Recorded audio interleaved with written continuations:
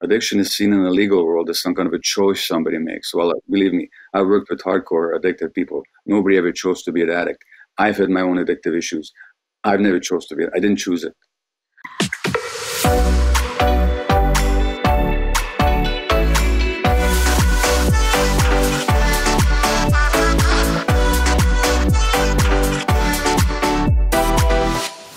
Hi, Marianne Williamson here, and welcome to this week's podcast. You know, I began lecturing on A Course in Miracles back in 1983, and the world in many ways was quite different then, but many things were very much the same. And one of the things that became a very big issue in the middle of the 1980s was the AIDS crisis. And because I was giving lectures about miracles and spirituality, I had a lot of experience, very up close and personal, with people who were suffering through that crisis. But there was another issue that I came up close and personal with during that time because of all the people who came to the Course in Miracles lectures and who were reading the Course in Miracles who were involved with it. And that was people with 12-step program issues. Also in my own life, dating someone who was an addict for quite a while, even though at the time I thought because of his involvement with AA, with NA actually, I didn't realize he was still using. But in my own life, 2 years living with an active heroin addict, although, like I said, at the time I didn't realize he was active, definitely puts you in a situation where you have a lot of understanding, where you have a lot of experience of some of the trauma that is involved there, not only for the addict, but also for the people who are around him or her. So I had a lot of exposure to 12-step programs, certainly went to my own share of Al-Anon meetings, which were very, very helpful to me. And I came to have a deeper understanding that addiction applies to a lot of things, not just substance abuse. You might not be an alcoholic, you might not be a drug addict, but when you have a deeper understanding of what addiction is all about, then you do come to understand that any activity which brings you pleasure, but at some point carries a craving with it, carries negative consequences with it. If you don't have it, when you don't have it right when you want it, you begin to realize that you might have some addictive tendencies that you might not have associated with an actual addiction. And that conversation has permeated the culture now. People realize this. If you've seen the film, Social Dilemma, everybody gets who among us doesn't have some aspect of addiction to social media these days, to your phone, to all of those things. I remember when my daughter was a little girl and I would say to myself, I had to have my phone with me just in case she needed me. And then I remembered when she was an adult and it really wasn't such an issue that she might need me at any given moment. I noticed that that thing was in my hand, not just because of my daughter, but because of something else deep inside myself. So the conversation around addiction now has grown to the point where people realize that it's a continuum and it's a journey that many of us are on because the society itself is redolent with so many factors, with so many aspects, workaholism, the way that we work, the very way that we are in this culture so often carries with it behavioral patterns that you could look at from a distance and go, somebody's addicted to this or somebody is addicted to that.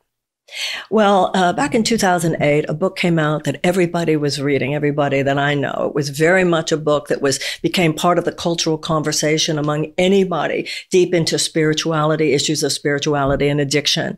And that's a book called In the Realm of Hungry Ghosts by Gabor Maté.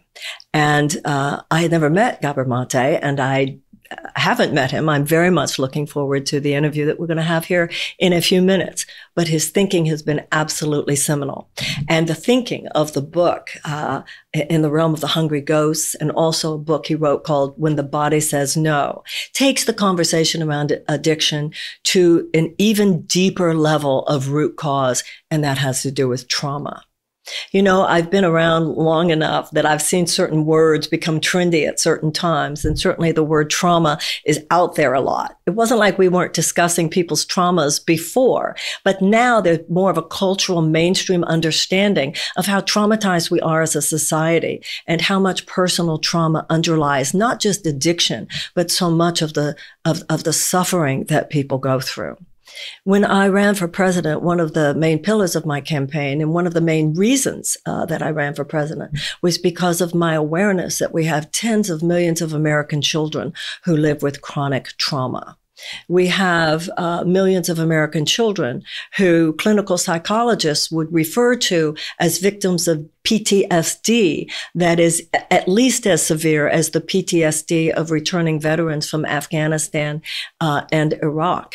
And if somebody is a veteran who's come home from a war zone, it's post-traumatic stress. But many of these kids are living with present traumatic stress because of situations in their homes, situations in their streets.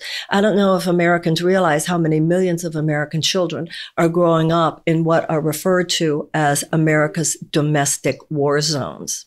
And even before the pandemic, we had 40% of Americans who were unable to absorb a $400 unexpected expenditure. And now it's deemed, given COVID, that a majority of Americans are living with financial insecurity.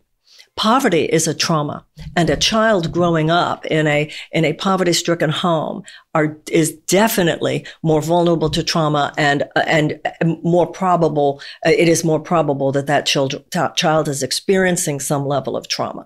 So many of the societal dysfunctions that we have in our country today arise from deep, deep levels of trauma. One of the things that Gabor Maté talks about that I think are so important is how much of this begins during childhood, how much of this begins with neurons in the brain that literally become different when somebody is exposed to childhood trauma.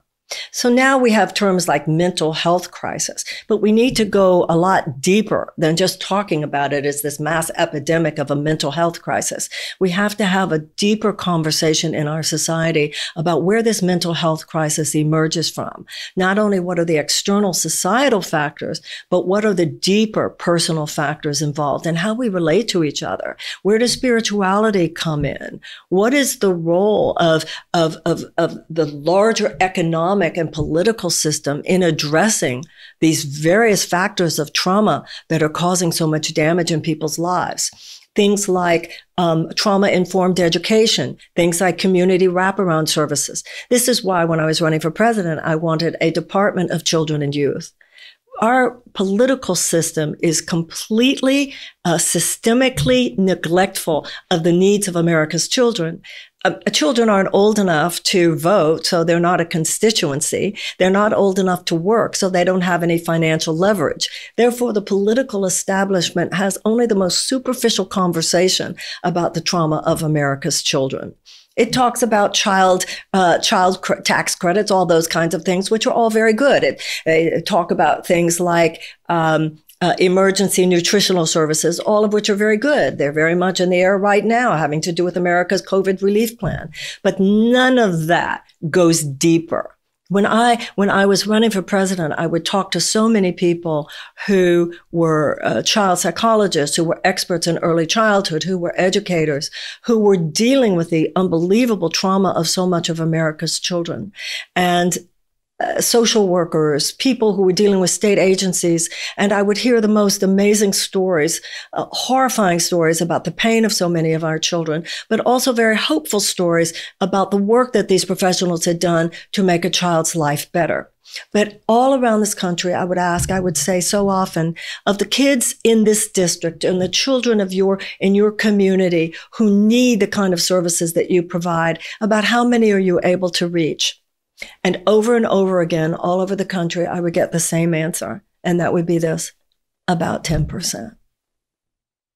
About 10%. So this is a huge sea of human suffering, a huge sea of human trauma that goes unaddressed in our world today, and certainly in our own country. And so much of it is within the lives of our children. We will pay a terrible price for this. This is something that has been emergent from huge amounts of despair that have been building up in the United States, in large part due to economic pressures over the last 40 years. And now with the COVID pandemic and everything that has happened in people's lives over the last year, I shudder to think what's happening. I shudder to think what's happening in the minds and in the hearts, in the lives, and even the bodies of so many of America's children. And I fear that we'll be paying for this for many years to come. It's an area where America better wake up. I've seen it over and over again. I've seen it in 12-step meetings when I would be going to so many Al-Anon meetings. I've read about it enough in books about things that relate to my own life, where there are behavioral patterns that we have to look at in terms of trauma, in terms of addictive tendencies. I've seen it so much in working with people who are dealing with life-threatening illnesses, AIDS, cancer, and others. I've seen it so much in people dealing with deep poverty. I've seen it so much dealing with people who are incarcerated and who were not born as children to end up on a trajectory to where they have found themselves. People like Gabor Maté are putting the mirror up to Western society. It's almost like we're being forced to look at some things and to talk about some things that we need to look at and we need to talk about. There's an extraordinary documentary based on Maté's work called The Wisdom of Trauma. I really look forward to asking him about it because this documentary is fantastic. Walk, don't run to see it. The Wisdom of Trauma. We need wise people to explain this stuff to us. We need some real leaders to tell us how to handle this gargantuan amount of pain in our midst. We can't avoid this any longer. We must do this. Just as when you know a person who is an addict and it gets so bad that you're thinking, if this doesn't stop, they might die. And enough of us have known people who have died of alcoholism. Enough of us have known people who died of drug overdoses. That's now it's part of our mainstream cultural conversation. We've all either received the phone call or made the phone call. It's very common now where somebody says to somebody, did you see how she acted at that party? Somebody says, yeah. And you say, do you think we ought to do something? Everybody knows what that means today. It means you think we ought to have an intervention. You know what? One of the reasons I ran for president, and I said it while I was running, is because America needs an intervention. We are moving in a direction that is maladaptive for the survival of our democracy and possibly even for the survival of our species. And we're not going to be able to turn this around unless we do what any individual addict does. Take a good look at your pain, at your addiction, and at your trauma. No one knows more about it than Gabor Maté. Here he is. Gabor Maté, thank you so much for being on my podcast. It's a real honor to have you here. Thank you. It's a pleasure to be with you. What you have contributed with your books, with the recent documentary, with all of your workshops and talks, to the whole conversation, not only around addiction, but around the trauma that lies underneath it, is something not only of great interest to people in fields of recovery, psychotherapy, etc., but now I think to the entire culture, because the entire culture now is traumatized. One of the things that makes your own work particularly compelling is that you speak from your own experience. So much of what you talk about has to do with the traumas that we carry over from childhood. So I know that you have told this story many times, but for people who are listening who have not heard it, I think it gives such a foundation to your work. Can you tell us something about your own traumatic experiences, your relationship to the Holocaust, etc., so that people can have a deeper understanding of where you're coming from? Well, thank you for asking. I will. But I have to begin by telling you that something that you said recently, or that was quoted by you, that the suffering is not because of the pain we experience, but because of a refusal to accept the pain. And I just really got that very clearly, very recently. So all my life, I've been carrying on the pain and the resistance to the pain of what happened to me in infancy and what happened to my family, which is that being Jews in Hungary under the Nazi occupation, my family was devastated by the genocide. My grandparents were killed in Auschwitz. My mother and I spent my first year of my life a little bit more under Nazi occupation, under conditions of privation and terror and and daily dire difficulties. I was sick. I was hungry multiple times. I was separated from my mother as a 1-year-old. And all that left a deep imprint in my brain and in my mind and in my body. And it really hurts, you know? All that stuff really hurts. But what creates the trauma is not that something hurts, but that we don't know how to be with that pain. And of course, as a 1-year-old, how would I know to be with that pain? So we build all these defenses against it. We close our hearts. We try and do too much to fix things. We take on too much responsibility, or we deny responsibility altogether. But we try and protect ourselves from the hurt of it. And so it's almost like a scar that forms around the wound. The wound is very sensitive and it's very painful if anybody touches it. But the scar tissue is also very hard and it's not very flexible, it's very rigid. So it's almost like trauma is a combination of a sensitive wound that if somebody touches it, it just triggers you and you hurt like crazy. Or if they touch scar tissue, there's no feeling there, there's hardness, there's no flexibility. So trauma is a combination of extreme sensitivity and hardness. And that's what I experienced in my life. And I've had to do a lot of work to come back to myself. One of the things that you talk about in your books and in your talks is that the neurons of the brain are literally changed when a child is traumatized.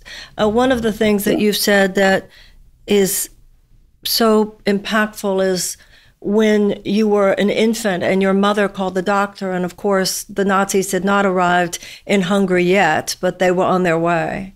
And your mother called the pediatrician to say that you were crying all the time, and the pediatrician said, all the Jewish babies are crying. Yeah, so this actually happened the day after the Germans came to Hungary, the very next day. So I was 2 months of age. And you know, of course, and my point was that I didn't know anything about Nazis. What was I picking up on? I was picking up on the stress and terror of my mother. Two things are being brought up here then, not only the trauma of the child, but that small children are picking up on the trauma of their parents. My proposal for a United States Department of Children and Youth. And of course, what I talk about in there is something that you really gave to the world, the whole idea of trauma-informed education, community wraparound services, all of those issues that we need to deal with in our children that go way beyond what we think of as an educational curricula that they need. And you talked about emotional education. And it's not that I gave it to the world, it's something that I certainly endorse. But the point I want to make is it doesn't take severe circumstances like my family endured. It just takes parents that are economically disadvantaged or stressed or who haven't worked out their own trauma or who don't have enough time to spend with their kids or who have their relationship issues. And the children already in the uterus are picking up on that stress, and that is affecting their brain development. That affects the neurons in their brain. It affects the chemical messengers and the receptors for those chemical messengers in their brain. And so that when we look at what's happening with children today, and you get all these millions of kids being diagnosed with ADHD and oppositional defiant disorder and bipolar disorder and conduct disorders and reactive attachment disorder and depression and anxiety, and learning difficulties, one could go on and on and on. And we think that these kids have some kind of a biological problem. Well, they do, but the biology is a result of the stresses under which they were developing from the womb onwards. So we have this epidemic of children's so-called mental health issues, when what's really going on is an epidemic of stress that's affecting the parents. And I'm not talking about whether parents love their kids or not. I'm talking about the stresses that unwittingly they pass on to their children. A lot of the stress today, and this was true even before the pandemic, but definitely with the pandemic, a lot of that stress, of course, is economic. And when I hear a political system acknowledge that we have a huge mental health crisis, when politicians have asked me what I think that they should do about the mental health crisis, my response is stop driving everybody crazy. Because when you were always passing policies that make it more and more probable that people are dealing with chronic trauma day after day after day, poverty is a trauma. Poverty itself is a trauma. And so often, of course, this is passed on to the weakest person in the family system, who happens to be the child. Yes, and of course, yeah, and poverty is a trauma. But when you look at the literature these days, even the average so-called middle-class person is under tremendous stress. I mean, people are losing ground. They were having to work extra hard to keep up. I'm talking before COVID. So in a lot of so-called middle-class families, parents are having to work really hard to maintain a standard of living, and children are deprived of the presence of their parents for most of the day. But that's stressful for small children. Well, in the 1970s, a one parent in the household working full time was enough for the average American family to be able to make enough to live on.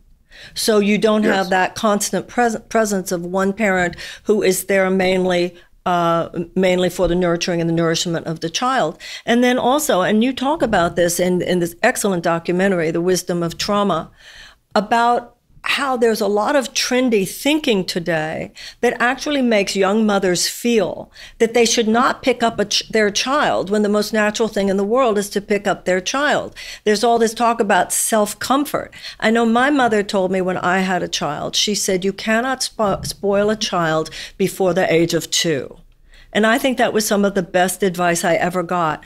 I was in a car once, it was several years ago, and I had been visiting someone in the Hamptons in New York. And I needed to go back into New York City, and there was a couple that I didn't know and their infant, and they offered me a ride back to Manhattan. And I was in the back seat. There was a car seat with the baby, and the parents were in the front seat. The father was driving. The mother was in the passenger seat. This child was just crying hysterically, and the mother refused to do anything. And she goes on this long spiel about how the child has to learn to self-comfort. And the father even, it's interesting because he wasn't comfortable with it. And he was like looking at her and deferring to her while she's the mother. I was getting so upset. I wanted to scream out, I'll pick up your baby. Pull the sign, let me pick up your baby. But I've met so many young mothers who have been led to believe that there's something unnatural about in these years of infancy, wanting to do the bonding that people for thousands and thousands and thousands of years have done with their young. Have you seen that as well? Well, not for thousands, millions of years, actually. I mean, all mammals do that. Try and tell a mother cat not to comfort the kitten when she's upset. Try and tell a mother gorilla to let the baby go when the baby's distressed. And Aboriginal peoples carry their babies everywhere they go. Now, going back to Dr. Spock, who in many ways was a very fine man, but in the 40s, he was writing to young mothers that they should not give in to the tyranny of the infant who wants to be picked up, the tyranny of the infant. And the infant just needs to be held. It's a natural human biological emotional need. And generations of mothers, this has been trained out of them. Basically, we've lost touch with our gut feelings and with our hearts, and people are giving this advice all the time. And then when a 2-year-old misbehaves, so-called misbehaves, now a 2-year-old cannot misbehave, by the way, let me tell you. A 2-year-old behaves, but it's not misbehavior. She's just acting out something. Parents are told, separate from the child, time out. Well, the child's biggest need is connection with the parent. So basically, parents are told to go against the child's needs in order to discipline them.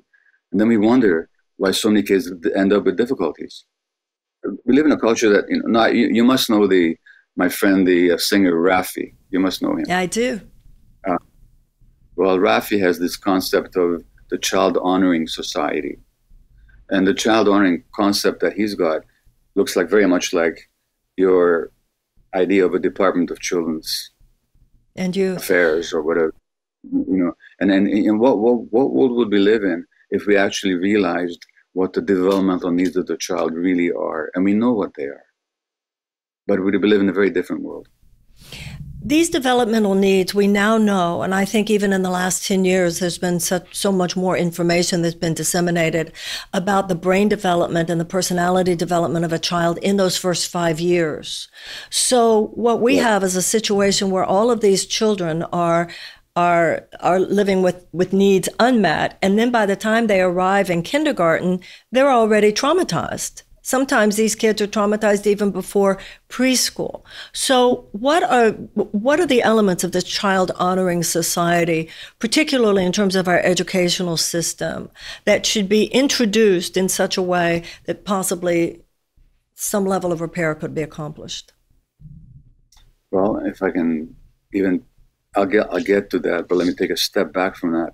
Is that given that we know that the emotional states of the mother has a physiological impact on the brain development of the child. I mean, I'm not going to go into the details here, but I'm just telling you what the undisputed scientific reality is. That means that the support for healthy child development needs to begin at the first prenatal visit. And we have to make sure that mothers who are carrying babies get whatever support they need to deal with their stresses, not to be under financial pressure, to get emotional support. The prenatal visits should not just be for blood pressure and blood tests and measuring the size of the increase in the uterus, but also attending to the mother's emotional needs. Then we have to make sure that our birth practices don't traumatize mother and child, which very often these days they do. So modern gynecology, obstetrics, has made undisputable contributions to saving lives and preventing dire events from occurring, but it's gone way too far. And now it's become very interventionist and very non-heart-centered, and we're actually interfering with the mother's and the child's natural release of chemicals that promote bonding between mother and infant. This is, again, pure science.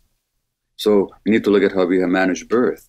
Then we look at, particularly in your country, which is, even from Canadian perspective, we're far from perfect, but it's barbaric what happens with maternal leave in your country. A quarter of American women have to go back to work within 2 weeks of their child's birth. Now, nature wants that child to be with that mother for a year or more. I'm talking about natural development now.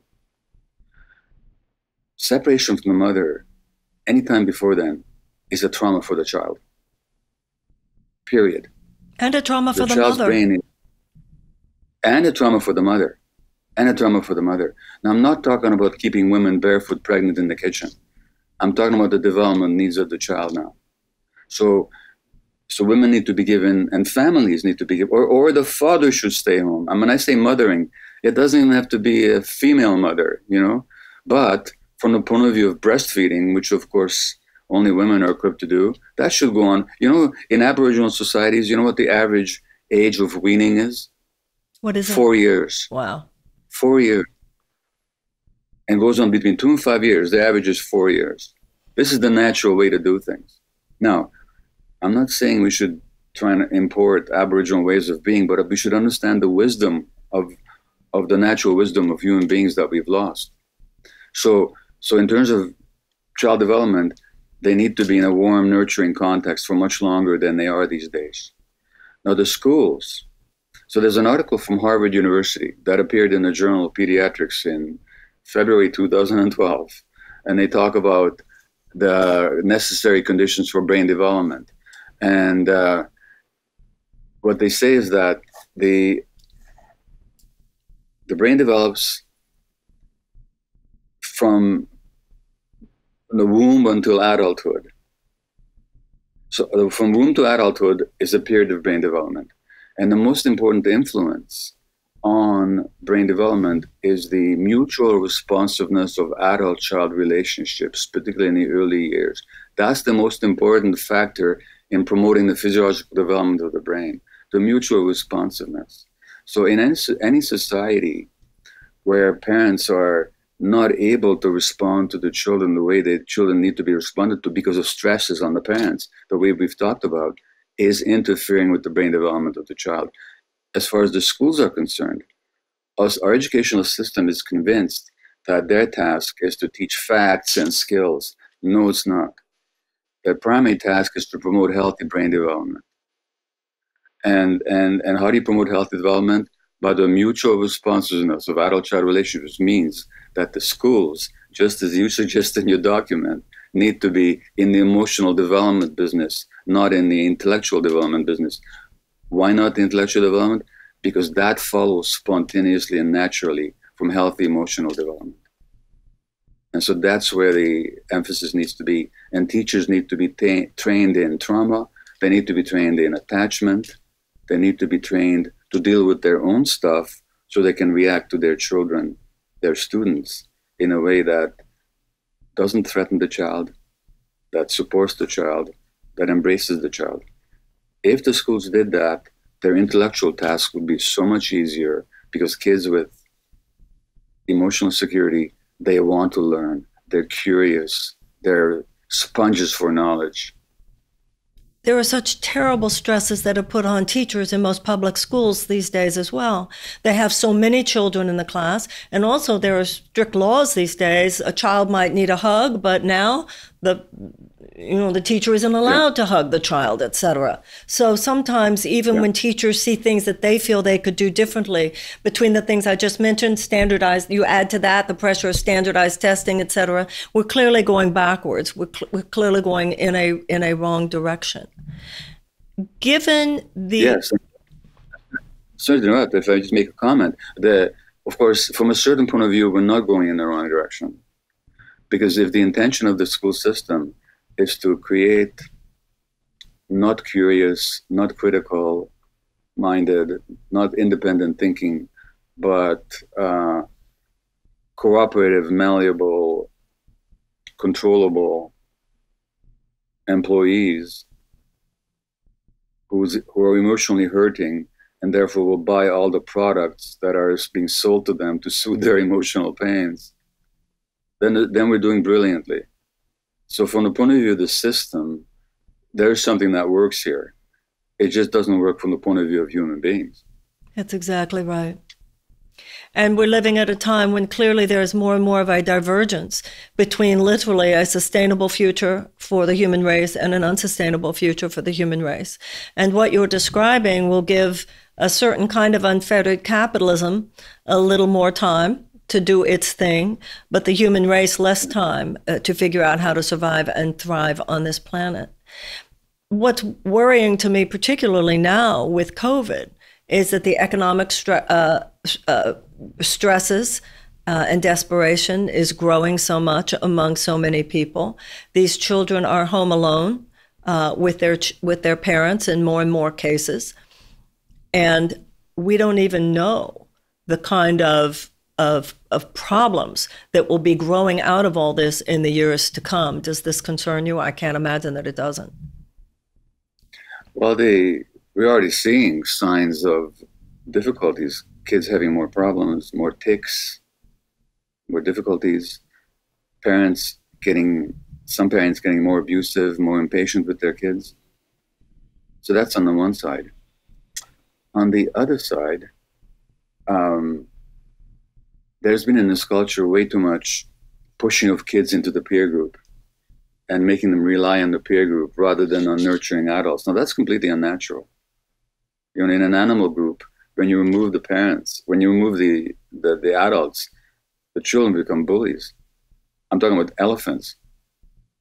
And so in our society, there's been way too much of that. So because adults have been missing from kids' lives and kids spend most of the time with each other, now they become each other's mentors and influences and guides, which is developmentally is a disaster. Now, some parents are finding that, oh my God, I get to know my kids all over again. I get to spend time with them. I get to build a relationship with them. I get to see them learn. I get to see their milestones on a daily basis. And so some parents are embracing that. So what I'm saying is there's going to be a divergent effect. Those families that are emotionally or economically resourced, they will find a lot of blessings in having to spend time with their kids. And I've heard some parents saying this as well. I know when people say, because I've been very concerned about reopening the schools before it's truly safe. And when I hear people say, oh, Marianne, you're underestimating the mental health need of these kids to go back to school. And I've often felt what you just said and have said, what about the mental health need of these kids to be bonding with their parents more, which should be considered just as important. Connect this. In those families where the parents are not resourced emotionally or economically, of course, it's a totally different picture. Yes. So I think we're going to see a lot of negative effects, and some people will find the benefit. So I think, it's going to go both ways, is what I'm saying. Connect all this for me to addiction and the propensity of for addiction and where addiction fits into all this. Well, it's interesting. We use the word attachment in two different ways. There's the sense in which we're too attached to things. We want things too much. We compulsively crave them. Then there's attachment in a psychological sense, which is the nurturing connection between parent and child. Here's the deal. When our fundamental developmental attachment needs are met, we don't need to develop cravings and attachments of the other kind. Because all addictions, and there's such nonsense spoken about addiction out there in the medical world and in the legal world.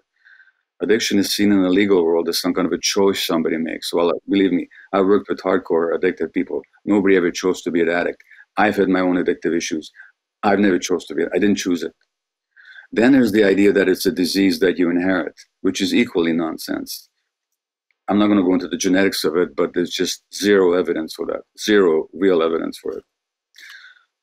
What addictions are really all about, and if you ask anybody who's got an addiction,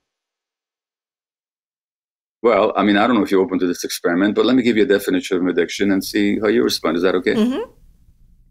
Okay, so an addiction is manifested in any behavior that a person finds pleasure or relief in the short term and therefore craves, suffers negative consequences, and doesn't give it up despite negative consequences. So pleasure, relief, craving, long-term negative consequence, inability to give it up. I said any behavior. I didn't say drugs. Could be heroin, cocaine, like with my patients, crystal meth, could be caffeine, nicotine, could be sex, gambling, pornography, power, profit, work, eating, bulimia, self-harming. One could go on and on and on. So let me ask you this. And again, I'm not asking for any details of what, when, and how, but according to that pattern, have you ever had anything that might fall into that pattern in your life? Oh, absolutely. And when I read that exact description in your book, I underlined it with a yellow pen and put 3 stars next to it. So I absolutely, that it was fun up to a point. It's passionate up to a point, something you really love up to a point. Then at what moment does it become craving, without which there are negative consequences due to your behavior? Absolutely. Absolutely. And I think I know very few people who wouldn't recognize themselves in that description to some extent. Very good. Then let me ask you the next question. Thanks for being my volunteer here. Not what was wrong with it or what it was, but what did it do for you? What did you like about it temporarily? What did it give you? Affirmation, love. Okay, thank you. That's very similar to what a lot of people tell me. Now, are affirmation and love good things or bad things? Great things. Okay, in other words, the addiction wasn't your problem.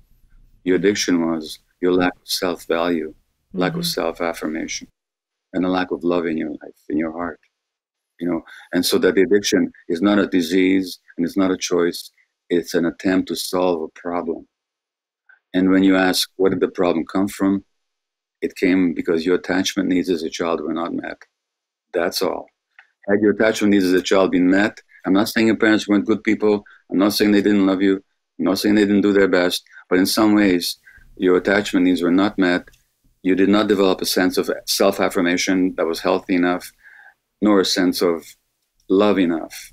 And so that's why the addiction. So addiction is very much a response to the stresses that this society imposes on so many families. And that's why it's so common. Now, if I look, for instance, at you look back at your parents' generation, the different kinds of things. If I, in my case, that person would definitely be my father. But then I look at his parents. I think it wasn't just what society imposed on him, but his own, what would have been attachment issues with his own parents for various reasons, et cetera. Do you see a lot of difference in your work? I know you're a physician, but in this work and having to do with attachment, children and parents, do you see much difference really, or do you think it's very significant? What's with the mother, the mother if it's a boy child, the father if it's a girl child, all of that issue about gender and which parent? Do you think that that's particularly relevant to getting out of the problem? And also my question to you is, if you know that, and basically, to be honest, I knew that, what is the then what of that if you didn't get that kind of a time? I know I had a boyfriend used to say to me, he said, every time we say goodbye, you seem to think some great tragedy is going to happen. Why can't it just be bye, see you later? But the level of panic, he said, that you go into every time, I'm going to work. That's all that's happening here. So you can see that, and I can see I didn't get it from my father, et cetera. What's the solution there, doctor? So thank you, doctor. Doctor's going to answer it. There's really two questions that I understand folded into one here. One is, if I understand it right, one is the relative influence of mother and father. Is that the case? Yeah, I'm curious about that. Okay, well, let me answer that one first, and then what to do next. Okay. So look, it's not a question of blaming any gender here, but how did nature set it up? Mother. How did nature? Sorry. Mother. Yes, that's how nature set it up. Mm-hmm. And so the task of the family, the extended family in the society, is to support the mother in the nurturing role. That doesn't mean leave her stuck or isolated in the nurturing role, but actually to come in as supportive nurturers. And so there's a wonderful psychologist at Notre Dame University, Darcy Narvaez, who's studied Aboriginal societies, and she talks about allo mothering, when other mothers come in. Mm-hmm. Now, there was beautiful, terrible news item last year. There was an explosion in some Afghan hospital, including mothers were killed in the maternity ward. And mothers would come in, total strangers, would show up to breastfeed the babies.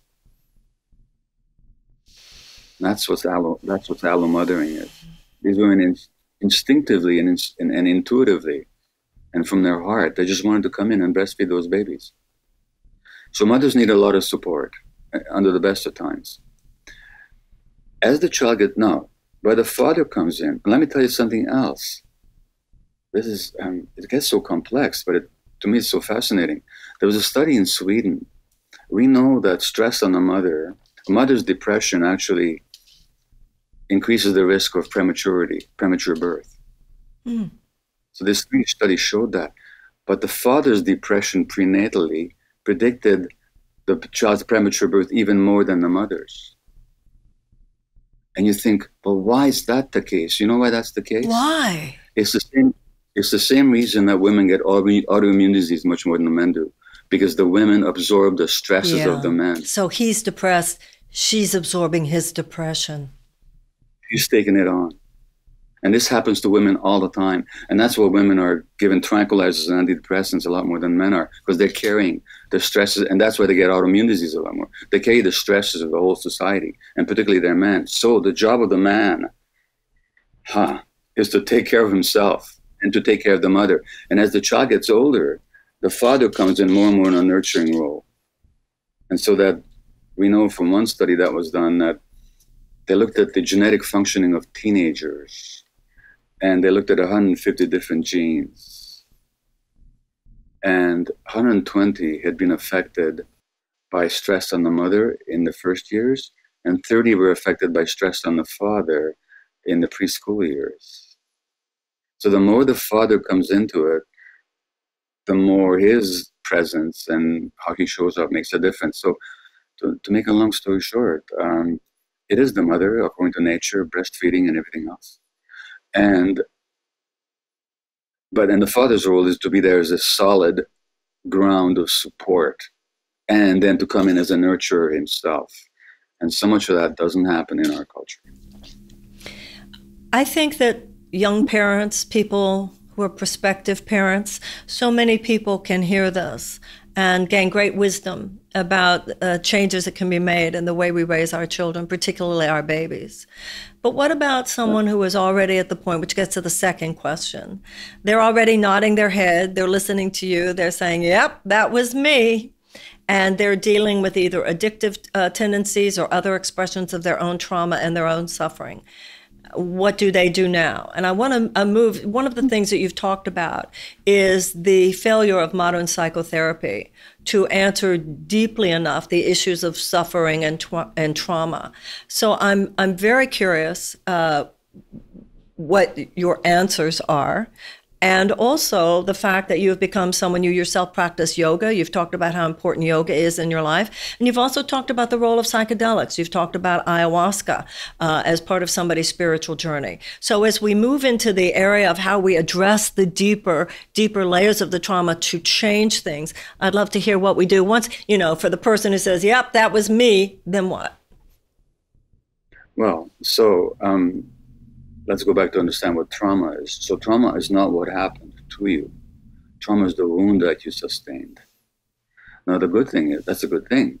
Because if trauma was what happened to me when I was a year old, I'm 77, I'm 76 years too late, aren't I?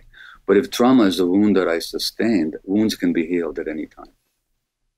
And so and if you look at the essence of trauma, as my friend, the traumatologist, psychologist Peter Levine defines it, it's a disconnection from the self. And so when you didn't experience affirmation and love, you were just disconnected from yourself. That's all. And that's why you turn to the addictive substitute. So that self-affirmation, that love, that can be regained, not regained, but it can be reconnected with, because it was never lost. It was just covered up by this wound and this scar.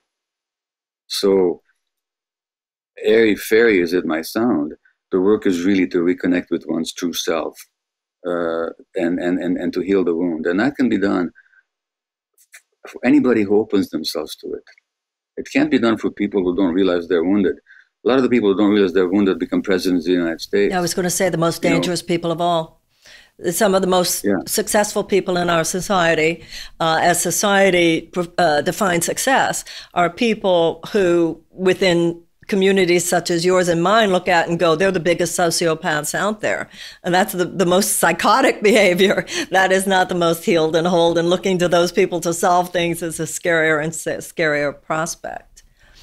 Yeah, and these people are terribly hungry. Yeah, they're called high achievers, and some people would call them the great destroyers. So Freud himself called neurosis separation from self.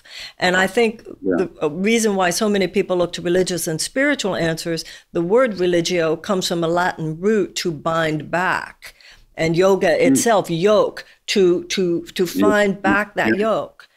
And one of the things that I've read that you've said or heard you say in one of your talks is, and I think you even mentioned it here in terms of mothers, that when we are disconnected from ourselves, we're disconnected from our own gut responses.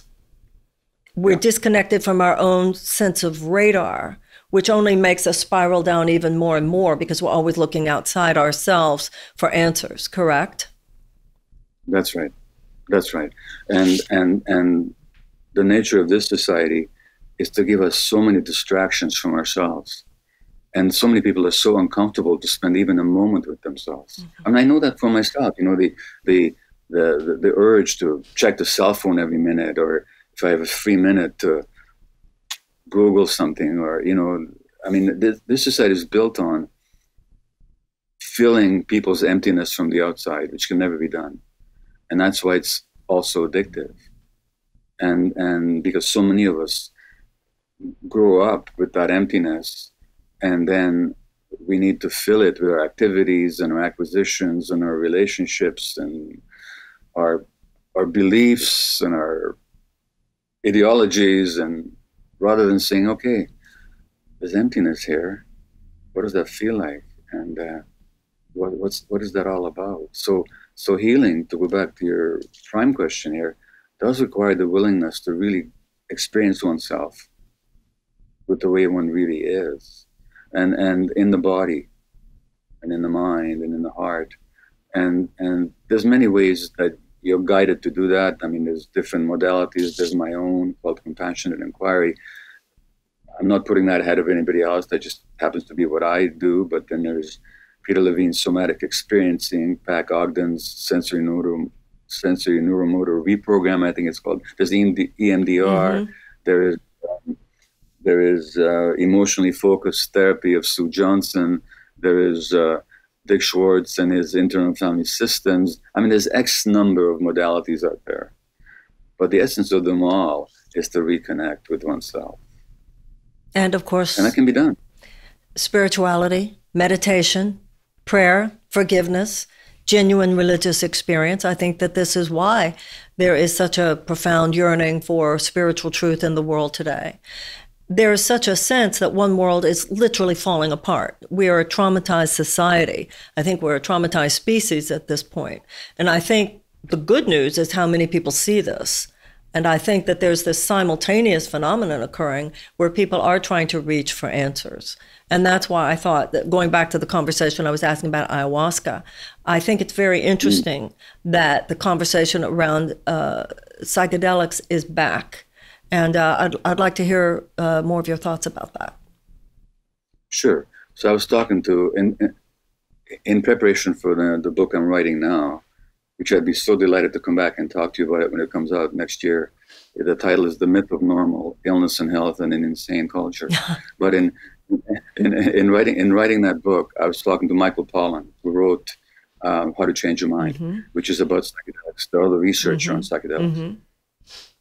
And we agreed that as this society is more in crisis, and then particularly as the treatment modalities more and more prove themselves to be inadequate or even harmful, like a lot of psychiatric approaches are worse than useless.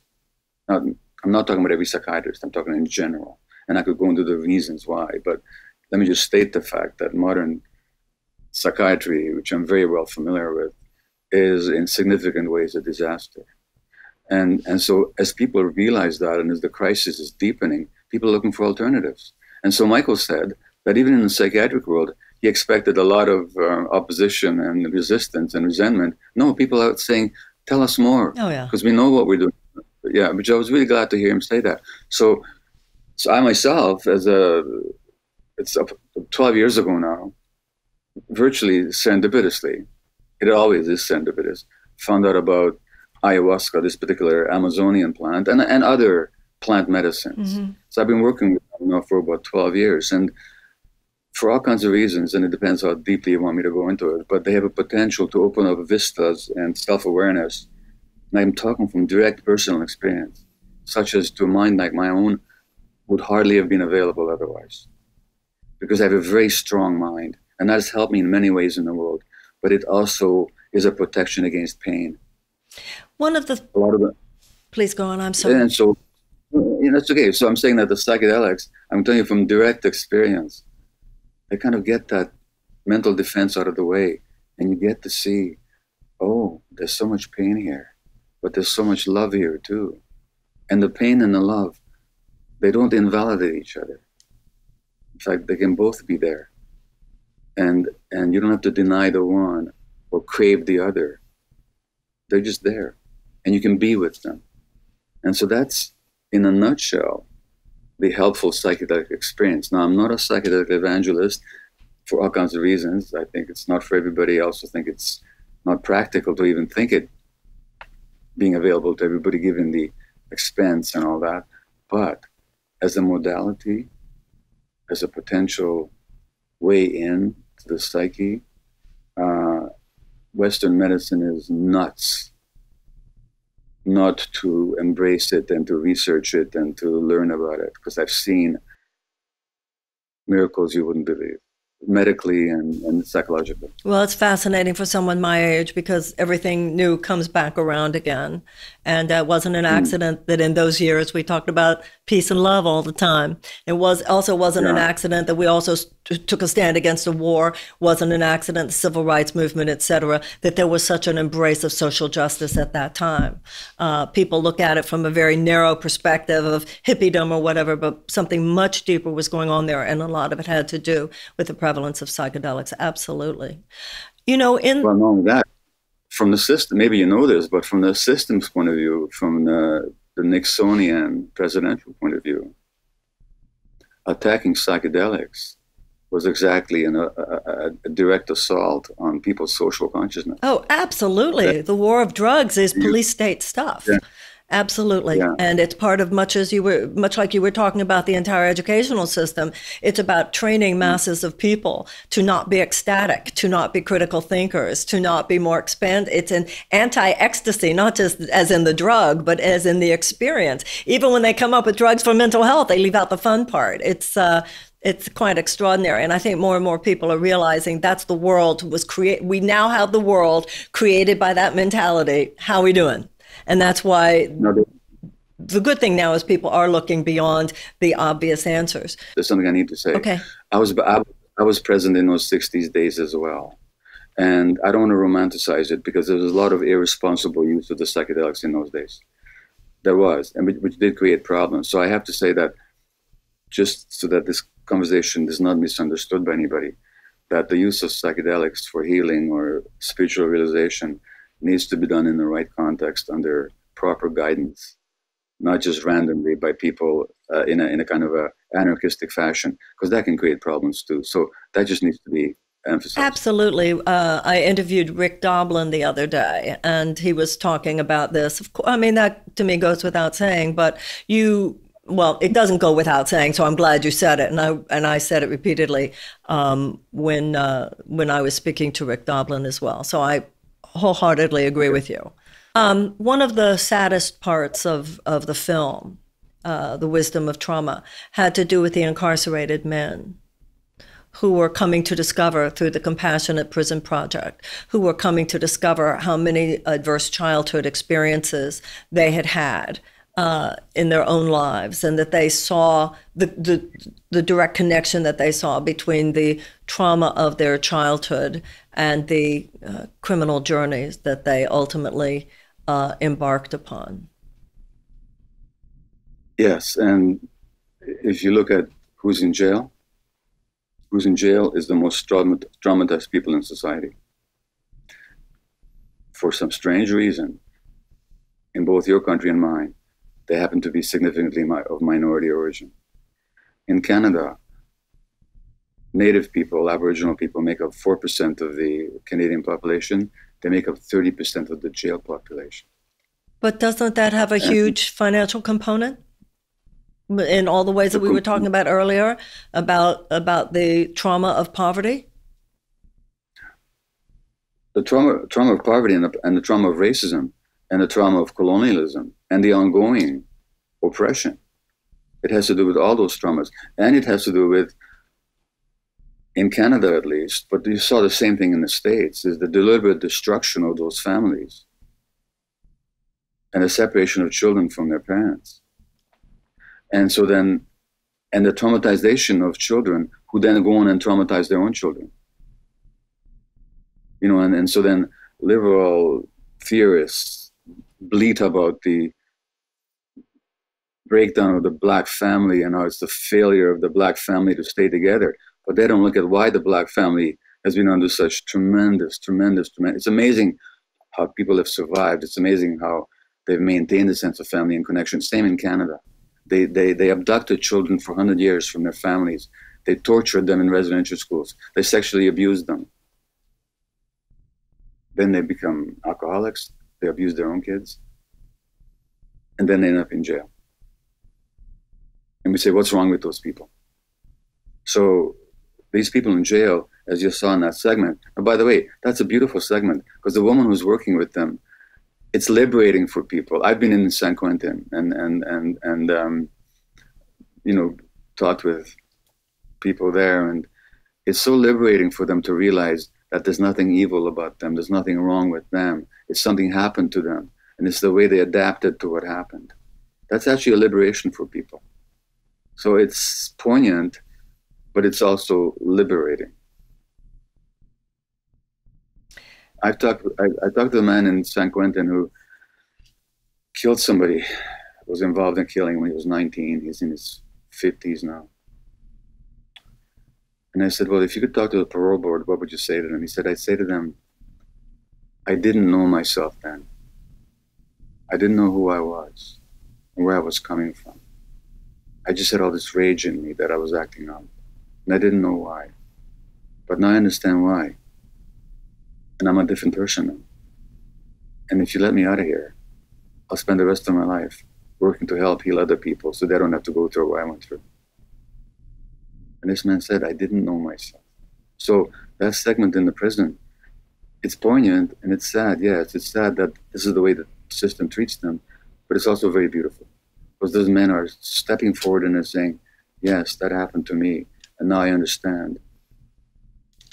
Not excusing, but understanding where I was coming from. So let me ask you this, because of your work and the work of others like you, I do believe that there is an opening to a more expanded recognition of what's going on. I love what you said earlier, that the pain and the love exist simultaneously. I think there's a lot of pain in looking at what's really happening in our societies. And also there's a lot of love that comes from it. I know in my own life, you know, you spend so much time, or at least so much effort and energy trying to keep at bay the realization of your own character defects. And I remember a time in my life when I was looking at something that I simply could no longer avoid looking at it because one person would say it and you go, oh, that's not true about me. Another person would say, oh, and I'd say, oh, that's not true about me. And then you realize 3 or 4 people are saying it and they're in different parts of the country and they don't know each other. So maybe there's something you need to look at. And I remember an experience I had when I looked at myself and I faced something I had not wanted to face. And I realized I hadn't wanted to face it because I thought I would feel such self-hatred if it was true. And I felt the exact opposite. I felt a compassion for myself that I had not experienced before because I realized, wow, how hurt I must have been in life to have developed that as a defense mechanism. And it really gave me a lot of compassion for myself. And I think it takes a lot of compassion for Western civilization. It takes a lot of compassion for our societies and compassion for our unborn great-grandchildren to be willing to look at our societies honestly enough to recognize not only the levels of trauma, but the levels of self-inflicted trauma that is all around us and sometimes inside of us more than we knew. Because of people like yourself, we're beginning to understand it more. My question to you is, do you have hope in this period that is clearly a race for time, that we will make enough changes in ourselves and in our institutions, our educational institutions, our medical institutions, our economic institutions, our political institutions, et cetera, to be able to turn things around fundamentally enough to keep our civilization from completely imploding? Well, Marianne, I don't know what I would have said to that question a week ago, but I'll tell you what I say to it today, okay? Which is that I'm not interested in hope. I don't know what's going to happen. What I do know is that I'm here now and you're here now. And the question is, what possibility is present at this very second for you and I and everybody else who's listening, whoever they are, she, he, they, whoever they are, what possibility exists in the present moment for them, for all of us, to bend the future in a humane and loving direction? How it'll turn out, who the heck knows? I don't have a crystal ball. But I do know that what I'm called upon to do, and that's in the present moment. And it'll be what it'll be. But even if I knew for sure that it's going to go down the tube, and I don't know that, and something in me doesn't believe it, but I would still say, at the present moment, this is what I'm compelled to do, and this is the choice that we all have, is to decide how do we want to relate, not to some imagined future, but to the present. So that would be my answer, which kind of it sidesteps the issue of hope, but I don't need hope. I just need the present possibility that is here right now, this very second.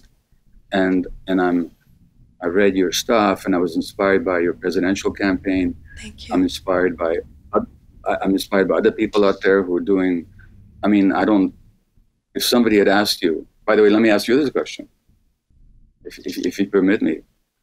When you decided to make that run, do you have a hope that you become president of the United States? My answer was exactly the way you answered me, that it didn't matter. What matters is some things must be said. And I think you gave not only a beautiful answer to my question, but the right answer, because we create the future in the present. And I feel it's very parallel. If we have the conversation now, something good will come of it. Whether it's you, whether it's me, whether it's while we're still on the earth or not, is almost irrelevant.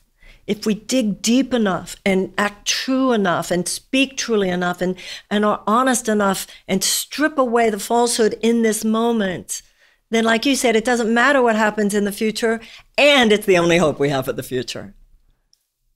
Exactly. And future aside, it'll help liberate people in the present moment. And there is no time. And linear time itself is part of the illusion. That's the prison that we're all locked in. As Einstein said, time and space are illusions of consciousness, albeit persistent ones. Yes, and I had a deep experience of that recently. And so I'm speaking differently on the other side of that experience than I would have spoken before the experience, you know? Do you feel like sharing any of that?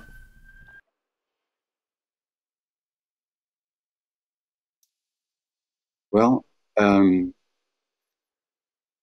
yeah, I can tell you a little bit about it. So based on that childhood infant travail that I had to move through in my first year and a half of life, I'd always been convinced that some light had been killed inside me that will never open up. The light of unity, the light of love, the light of presence, you know? So I could talk about it, I could teach about it, I could help others, but I would never get there myself, you know? And turns out that's not true. And not only that, I had this loyalty. A friend of mine, I was talking to a friend of mine last night actually, and he said, I've always had this royalty. He's talking about me, you, Gabor. I've always had this royalty to your grandparents who were killed in Auschwitz and to all the suffering in the world. And you've always made yourself believe that if for you to be happy or to experience joy is to betray all that suffering. And I was talking to somebody else from Slovenia Sunday morning, and she said to me, you can't give the Germans that victory. You can't give the Nazis that victory, that they killed the light in you. You can't give that to them. And so what I've learned is precisely what I articulated earlier, which is that there could be that horror, and there is in the world that horror. And this society perpetrates horror around the world, as we both know, at home and abroad. There's all that. And there's the beauty, and there's the love, and the one doesn't negate the other. As a matter of fact, all that, and I'm certainly not the first one to say it, I just wouldn't have understood it before. All that horror that is being perpetrated comes from people who are cut off from love. Now, there's systemic reasons for it, there's economic reasons for it, political reasons. I'm not trying to put it all in the realm of spirituality or psychology, but it does work on that level. Anyway, so what I've understood is that neither I or any other human being is excluded from that unity and from that love, although we may believe we are, and we have really good reasons for believing that we are. And I don't blame anybody for whatever they believe. And something you said as well is that, well, there's a psychotherapist, her name is Edith Eger, you probably know about her, no, E-G-E-R. But Edith Eger is a Jewish-Hungarian woman who was sent to Auschwitz, probably on the same shipment that my grandparents, from a town in Czechoslovakia called Košice. And she survived. Her parents did not. My grandparents did not. But they must have been on the same shipment or within a couple of days of each other. So she's 92 now, 93. She's writing books. She's written 2 books called, one is called The Choice, the other is called The Gift. And she says in The Gift, I think it's in The Gift, maybe in The Choice she said it. And I talked to her. Not long ago. And she said, we all have a Hitler inside of us. And you know what? The thing is to love the Hitler inside of us. Because you said earlier, can you imagine the pain that gave, you were talking about yourself, but being compassionate with parts of yourself. But can you imagine the pain that must have been incurred to create that kind of hardness and that kind of hatred and that kind of desperation that creates the Hitler inside all of us? You know, so compassion for everything. Compassion for everything. Which doesn't mean that you don't oppose things. It doesn't mean you stand up. You don't stand up against the Hitlers in the world. It doesn't mean you give in. It doesn't mean you succumb or that you subject yourself.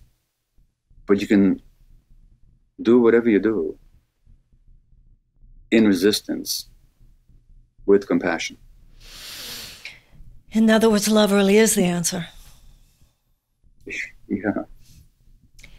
Yeah. Is there any particular piece of advice that anyone has given you that has meant more to you than any other? 2. One is, I used to have a patient who was a leading Canadian poet. His name was Warren Tallman, and he was a friend of Allen Ginsberg, and he was a very well-known poet, and he was a professor at University of British Columbia. And after I opened my medical practice, he became a patient of mine. And I said to him once, Warren, I want to write, but I don't know what. And he said, you will write when you'll have learned something that you want to preach to the world, he said. And that's how it went. Well, number 1. Number 2, the other thing I was going to say was, I'm sure the name Bessel van der Kolk, you know who he is. He's a trauma psychologist. Yes. His book on trauma is actually on the New York Times bestsellers list this week. And it has been for a while. It's called The Body Keeps the Score. Right, of course. And Bessel and I were having lunch once. And he said to me, you know, Gabor, you don't have to drag Auschwitz around with you everywhere you go. And what I understand now that meant is, I don't have to hold on to the suffering. I don't have to hold on to the resentment. I can just be with the pain and allow the love. And I don't have to drag that into my worldview I don't have to allow that to define how the world is for me. And that's the problem with trauma, is that we have a certain experience, and then that defines the world for us. And so I don't have to allow that to happen. A woman who was a tremendous influence on my life spent 3 years, from 21 to 24, at Auschwitz. She ended up being profoundly successful in every possible way. And a story she used to tell is that when she walked out of Auschwitz, she looked behind her and said to herself, Adolf Hitler got 3 years of my life. He will not get another day. Wow. Wow. And Edith Eger talks about how she goes to Germany and forgives Hitler. Not for his sake, but her own. She doesn't want to be imprisoned. There's a story about two Buddhist monks who were approaching the river, and a woman comes up to them and says, do you know that story? The woman who comes... Well, you do? I do know the story, but you can certainly tell the audience about how one of them carries the woman across, and the other one... Yeah. But the other one says, and the other one says, how can you touch that woman? How could you have done that? We're monks, we're not supposed to be touching women. And the other one says, I put the woman down 5 miles ago, you're still carrying her. That's the story, right? So that's absolutely the story. So what I'm getting from you is that we must look at our trauma. We must understand it. We must feel compassion for ourselves and others. We must try to make the changes that we can make in our society to diminish the incidence of trauma, and we can heal and let it go. That's what I'm getting. Is that what we're supposed to get here? Well, first of all, I endorse every statement you just made, with one exception. There's no must. It's available for us, should we choose it. And as to what you're supposed to get, there's no supposed to. People will get precisely what they will get. Thank you, Gabor Maté. As much as I have gained from reading your books, and as much as I gained from watching the documentary, I even gained more from the profound and eloquent, beautiful things you said here today. Thank you so much. I'm so grateful. Well, my greatest pleasure, and it's been a real privilege and pleasure to work with you. Thank you. Thank you so much. Well, if that interview with Gabor Maté did not take you deep, I don't know what will. I thought that was really amazing. I'm kind of shaken by some of it myself, and I'm sure you are too. I love how he said that the love and the pain exists simultaneously. And I think that's true not only in terms of our own personal lives, but in terms of our world today. It takes a lot of love to look honestly at ourselves. It takes a lot of love and compassion for ourselves to look honestly at the world. We see a lot of pain there. But on the other side of that, there's so much repair, there's so much redemption, there's so much healing, and there's so much love. So how lucky are we that he's on the planet? How fortunate are we that so many people are laying claim to a new conversation, new ways of being, new possibilities that will help us turn the corner. I want to thank all of you who send me really great questions in. I'm sorry we can't do all of them. The one I'm going to do today is from someone named Jocelyn. Hi, Marianne. I was listening with rapt attention to your conversation with Bruce Lipton, and at one point you explained with deep power the truth of our deep spiritual malignancy of addiction to the delusion of an independent self, comparing the sickness of the body's cellular cancer to the cultural/human equivalency of the distortion delusion of a separate self. And you said something like, the malignancy will be killed too when it lives this way. I was deeply moved, and I felt here the interplay of despair with my own relationships to this malignant current in myself. I fall into entrapment with the soul sickness of ego as alone/apart and suffer it mightily. I'm deeply addicted to fear. And a part of me feels complicit in the demise and death of this whole human movement/venture into evolution. I despair. When I heard you name the death this way of life, as I felt that twinge of despair and darkness and that lie, I should just let all this die. What other way is there? And I wondered if you could speak directly to mine and others' hearts who feel entwined, defeated, resigned even to the sickness of delusion of the separate self. What is the relationship of death to the divided ego? My instinct tells me that Source resolves this in Christ. How do we heal when we remain stuck in addictive patterns of aversion to intimacy with the truth? I'm a mental health counselor serving right now and with some suicidal clients, and I find myself struggle with seduction with despair. I understand spiritual truths, but resist being compelled into a revolution of the self, where ego would root into Source profoundly. I've read the course twice, but never completely, and with your help, I have started this year to follow along, dreaming of a tomorrow where I will be more deeply healed of mind, heart, and spirit. Thank you for your work. P.S. I love Jerry Jampolsky. I'm a Jewish mother, past comedian, artist, and practicing Lutheran, always feeling ambivalent about my relationship to Christ, but deeply apprehended by love manifest. And I felt source in you reaching out to me, especially when I needed it today. Thank you. Eternally, your sister in love. Another wave, Jocelyn. Well, Jocelyn, I am really glad that you're doing the 365 days of workbook lessons along with me. And for those of you who are interested, you can find out more about that at marianne.com. It's the 365 days from the lessons from the workbook of A Course in Miracles. You know, Jocelyn, as Gabor Maté was talking about today, there are many different modalities. There are many different ways, both religious, spiritual, and secular, by which people are making that reconnection today, that reconnection to the essential self. You know, so much of the last human history in the last 200 years has torn us away from a deeper, intimate experience with Source, with God, with intimate self. And the irreverence is then projected onto how we treat the earth, how we treat each other, as well as how we treat ourselves. We have lost a sense of who we are, as Gabor says, because we've lost a sense of where we come from. And from a religious and spiritual perspective, as you well know, we are ideas in the mind of God. And when we forget that we are one with the divine source, then we forget who we are. And forgetting who we are, we forget who other people are. And we forget our place in the universe.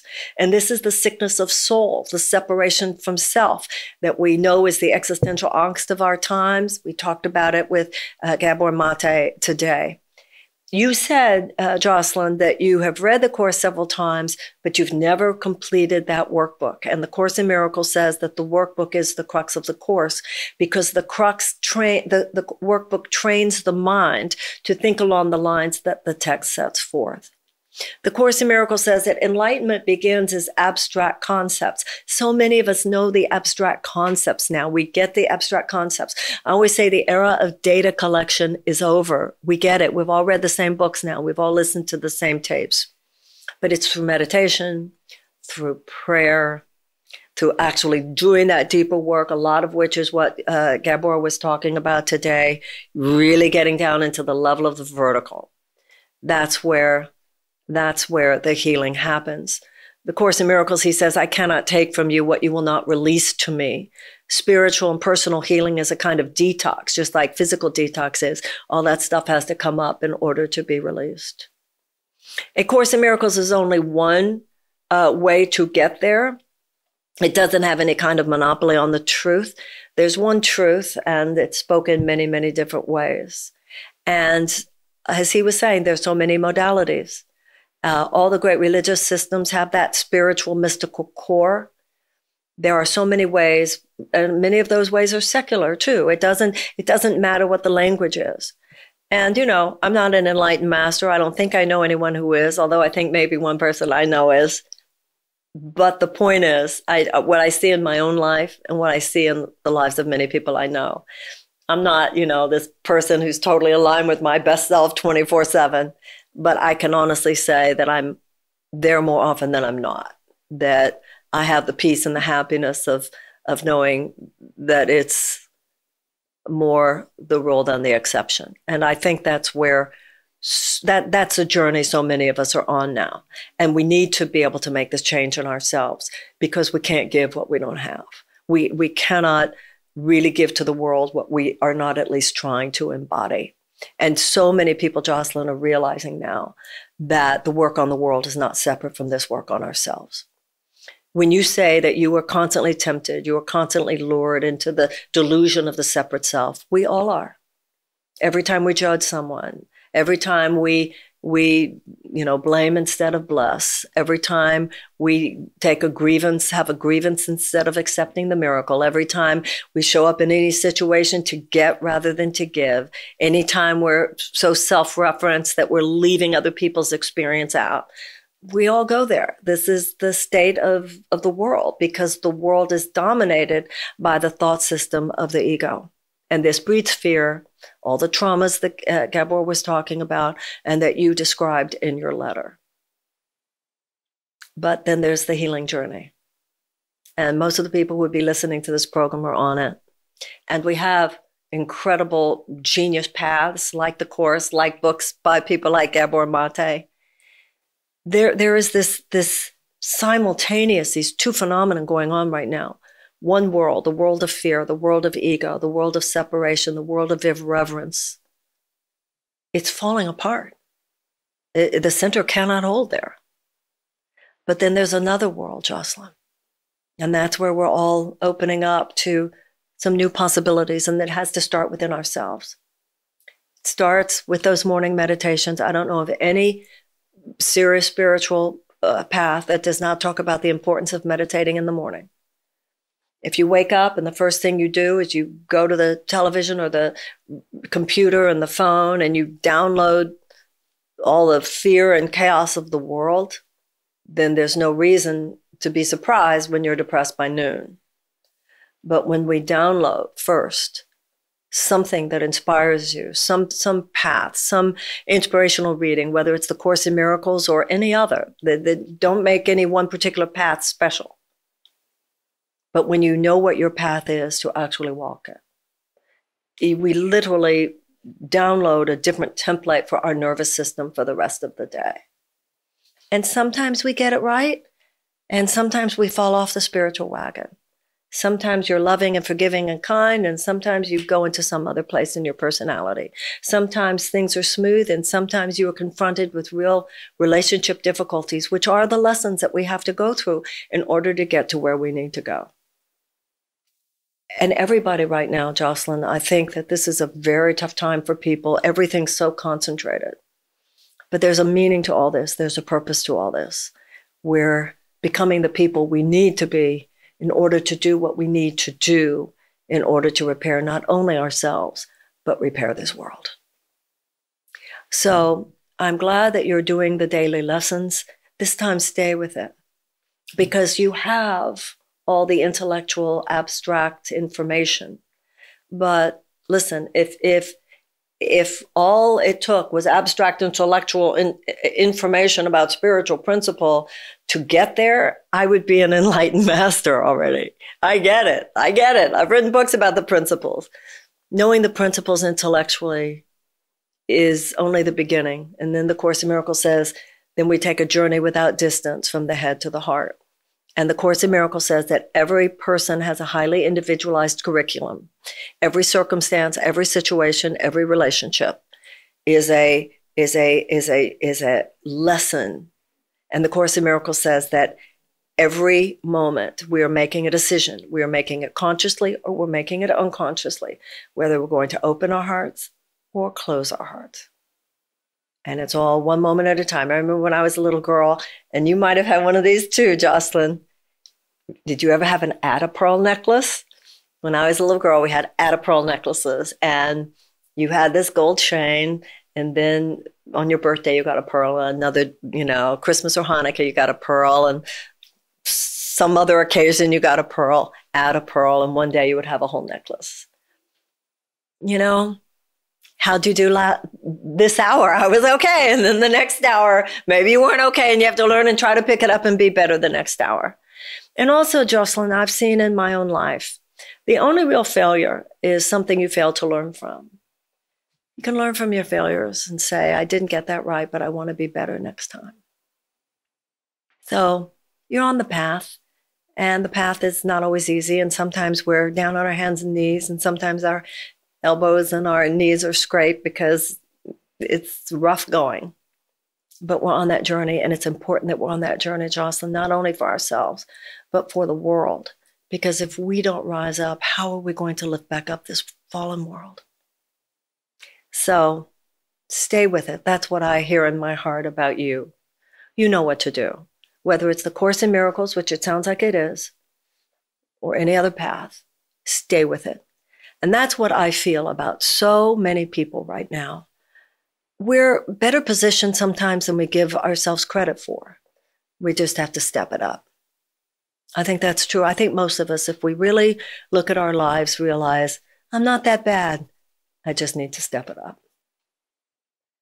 So thank you, Jocelyn. Thank you to all of you. Thank you so much for being with me this week. I hope you were moved as I was by the conversation with Gabor Maté. I hope that you will remember about his film, The Wisdom of Trauma. It's truly excellent. And if you have a question for me, remember, you can write to me at marianne@castmedia.com. If you enjoy the program, I hope that you will rate it. I hope that you will tell your friends about it. Go to YouTube, go to all the different places that you listen to podcasts. And I want to thank the people who make the program possible. I want to thank Amanda Elliott and Austin Kendrick and Lauren Selsky and Wendy Zoller and all of you. I hope you feel that these are conversations that matter. They matter to me, and I hope they matter to you. All my best. I'll see you next week.